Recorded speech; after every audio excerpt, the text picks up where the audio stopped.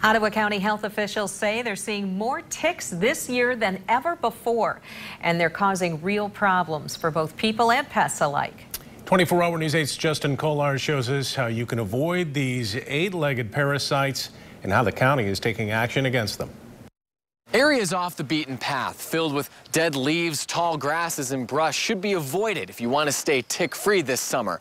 Officials here in Ottawa County say this year there's more ticks than they've ever seen. We seem to be seeing more ticks every year than we did the year before. And it's pretty amazing because 20 years ago, I don't remember seeing any ticks around here. And the Ottawa County Department of Public Health wants to know why. We just now started being able to collect ticks for this season, and that was provided by a grant from the state. These are American dog ticks. They don't carry Lyme disease. Thanks to a new state grant, the Ottawa County Department of Public Health is able to go out and collect these arachnids to help determine which kind and how many are living in the area. What we do is we take a linen and drag it through a heavily tick area, such as through the leaf litter or the tall grasses, and then we actually count and identify to see the number of black-legged ticks that we may have in a certain area.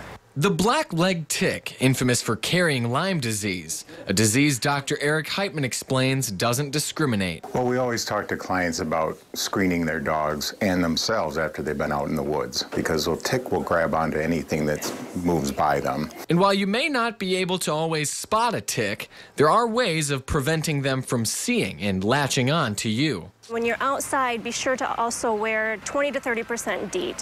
When leaving the outdoors after a walk or hike, be sure to give yourself a thorough check for any ticks that may have come your way. Dark, warm places like your armpits can be some of ticks' favorite hiding places. For more information, check out our website at woodtv.com.